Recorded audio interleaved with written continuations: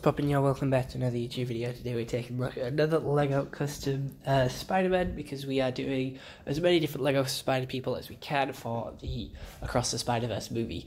We are going to be doing these for the next couple of weeks because the Spiderverse movie has come out and we want to get these done and try and keep the hype going first beyond the Spiderverse. So here is Spider-Man Ninja. We have Spider-Man Samurai, we have Spider-Man America, like Captain America Spider-Man, so we have an Army Spider-Man, but I don't think we have a Ninja Spider-Man. I haven't seen one anyway.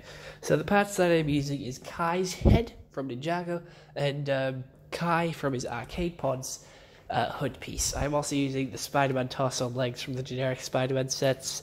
This isn't like the movie Spider-Man, it's just the comic book Spider-Man sets. So Ninja Spider-Man is just a more stealth version of Spider-Man. He is still sporting the classic red, white, and blue for Spider-Man, and I chose this one because it looks like a spider on the hood of his mask there, out of everyone else's, and I'm glad it was Kai's because it is red. But yeah, this is Ninja Spider-Man. He's more stealthy than anything. He doesn't make his funny, quippy jokes. He does the mission, he gets in, he gets out, he's sorted. So he isn't funny. Like all Spider people usually are, as Peter B. Parker said in the movie, where Spider people are supposed to be funny. This one isn't funny. He's serious, he's quiet, he's stealthy, he doesn't make noise, and he gets the job over with as fast as he possibly can.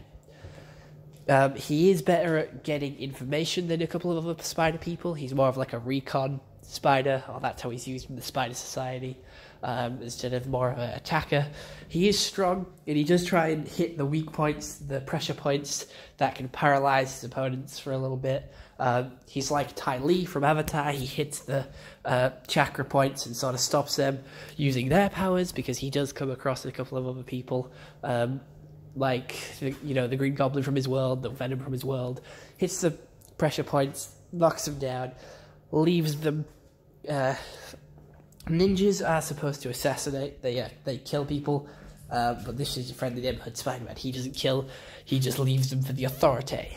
But yeah, this is Ninja Spider-Man. A pretty cool concept, a concept that I haven't seen done with Spider-Man before. I've seen like Samurai Spider-Man, but not a ninja one. And I like ninjas. I like Ninjago. I like turtles. You know, I've grown up with thought of ninjas, so it's cool to have a Spider-Man ninja now. So other than that, I hope you all enjoyed. See you all next one. Have a nice day, and goodbye. Stay home and stay safe.